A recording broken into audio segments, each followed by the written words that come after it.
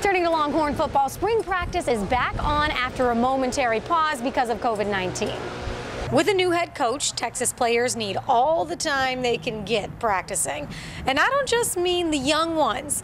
The older guys were used to Tom Herman's playbook, but now it's time to start from scratch. It has been a bit of a load, but at the same time, he's going to find out who's really in their playbooks and who's not. So at the end of the day, the people who really care about it, the people who really want to make strides to get better and win championships, they're going to be the people who come in the next day knowing the signals, knowing the plays, knowing where to line up, knowing their assignment, their technique, and all that. So it has been a challenge. At the same time, trying to balance that and school, but at the same time, like I said, if you really care about it, you'll dive into it and it'll start to make sense.